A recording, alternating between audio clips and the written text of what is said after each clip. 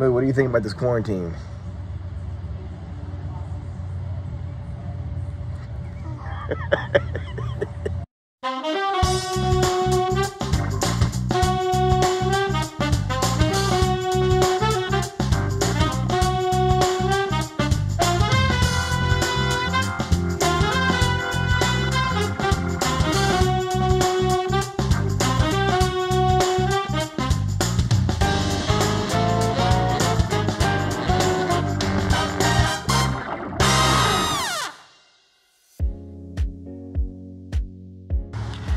Yesterday, I woke up energized and I'm like, I'm gonna do 3 YouTube videos today because we're home, we're not going anywhere. This pandemic quarantine thing has us just 5 people in our little 1,800 square foot house, and all I can say is amen for that trampoline behind me over there, because that keeps us outside and exercising. I thought it would be a great idea to do something very simple that I haven't done in a very long time, because I'm usually working. My client work pile usually stays, you know, fluffy, and I'm always busy having to do work. So shooting for myself kind of gets on the way back burner.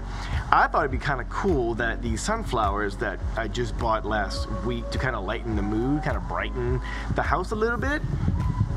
They're not gone yet. They haven't deteriorated. They have not passed, as we say. I was like, let me do a 1 light challenge.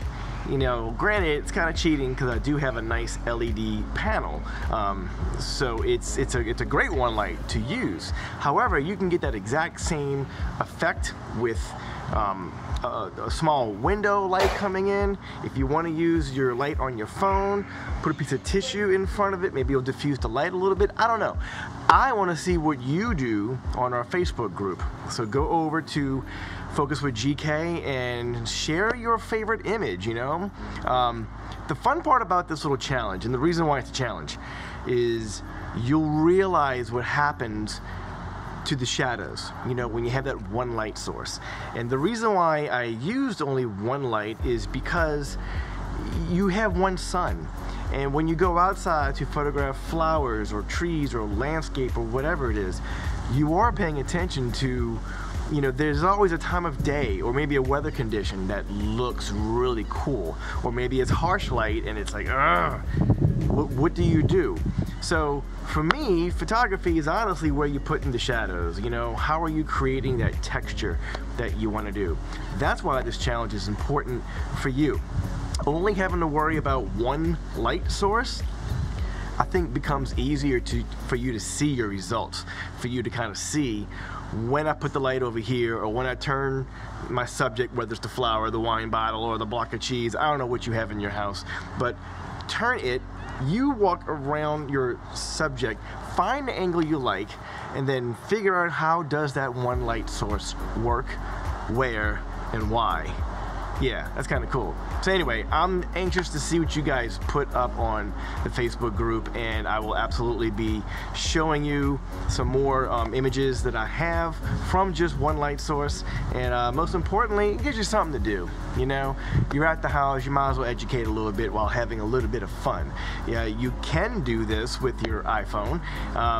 Just be aware of the settings on there. You know, most phones want to expose for everything, and that's the problem. So if you've got some kind of a little app where you can manually make your exposure adjustments here and there, that's how things will absolutely work. So I had a sunflower, and these are some of the images that I got out of it.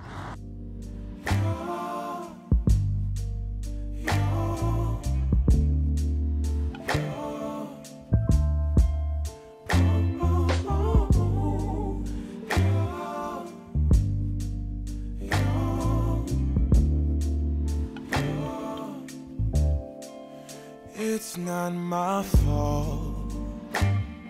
You've been lying, saying that I took away your peace. Drowning by yourself, now you wanna blame me.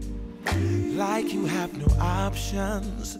I ain't take your options. Now I'm not the problem. Man, that's on you, yeah. You've been terrorizing me, yeah, I'm always wrong. I knew you lost your mind when you dropped that bomb. Girl, are you crazy? Yeah, you must be crazy. I've been thinking lately it's not too shabby, huh? I love black and whites. Love. What I've always enjoyed and learned about black and white photography is that your eyes are very distracted by color. Your eyes want to read and decode all of those colors, which is why it's so important in color photography where you put the image, where in the 1/3, how are you showing the story, what's the most prominent color in the image. It should be your subject. That's how your eye will read to your subject. Black and white photography takes all those colors away, and to me it shows texture, subject, and mood. Like those emotional candids on a wedding, black and whites. All you see is the emotion. Your eyes won't go crazy in the background looking at background colors of the room.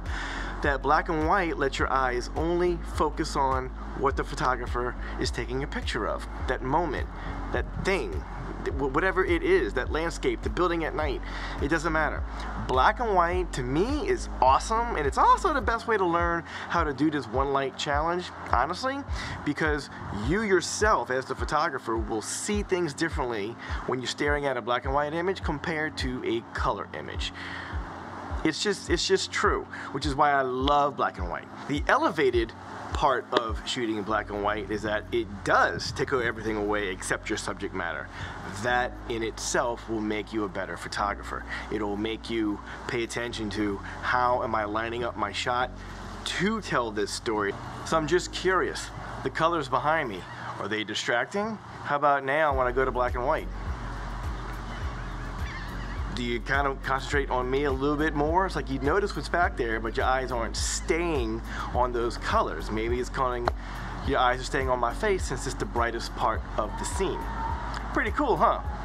All right, I gotta practice some social distancing. I need to get on a wedding I did last weekend, try to get it done, but I will see you in tomorrow's video because I have a whole lot of time to create, and what better way than to help motivate you, show you some creativity, and absolutely, man, we are in this thing together, all right? So stay focused on your dreams. Just because we're going through this does not mean you need to lose sight, all right?